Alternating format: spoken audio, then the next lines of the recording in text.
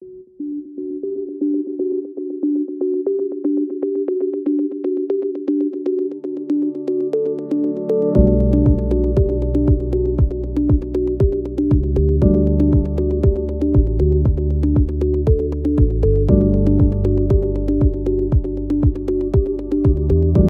here we are, Marco Severino from Flow Design Architects.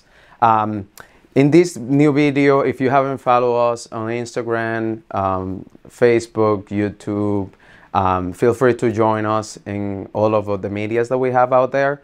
We started to record some video series in order to show the community important things that we come across all the time. So we try to kind of influence the community and kind of teach the community in a way that if they're trying to develop some properties, they have some information that they could base it off. So in this case, we are going to be creating a video series called Things to Consider While Buying a Property. So in the previous videos, we had conversations about zoning regulations, in some major items that you need to tackle. So if you haven't looked at that video, feel free to look at our list of playlists and try to find that video so you get a sense of those topics prior to seeing this video. If you've seen this video, then I would recommend you to look at the videos prior to get a sense of what we talk about at that time. But in this case, we're going to talk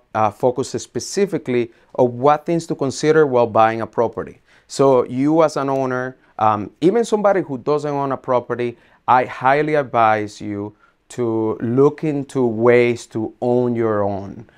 Very important. I'm from the Dominican Republic. I came to this country, United States, 14 years ago. And one of the things that I put in my mind to do was to buy my own property. Just because, like I always tell clients, you know, if you buy a property, it's something that you can say is yours, and then you can develop it. If you try to sell it in the future, then you have that option. But if you don't have something, then, you know, it becomes a little tough on that end. Plus renting, you know, for some people it works, for some people it doesn't.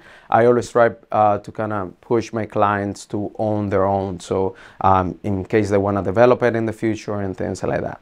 So what are the things to consider while you're buying a property?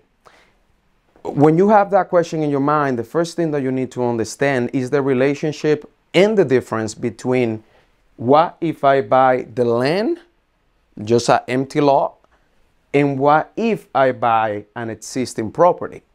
So you need to have very clear understanding of the difference between owning a land and then actually buying an existing property, and have a clear understanding of what is your main goal at the end of the day.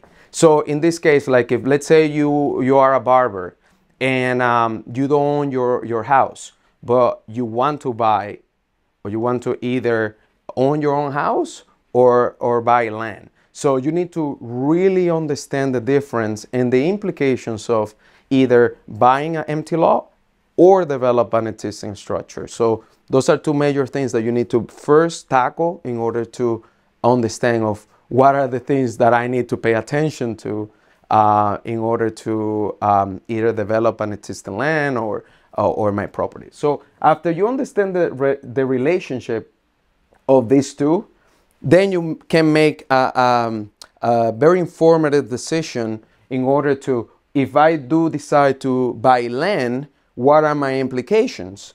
Are my implications, you know, setbacks? You know, are my implications FAR? Are my implications, you know, zoning district? You know, so it's very important. So if you don't know these topics, setbacks, FAR, and zoning district, make sure to look at the video that we previously recorded. We went into detail into all of this. But if you do decide to develop a land, you know, just an empty lot, then you need to be aware of these topics and what you are trying to develop within that land. So it's very important.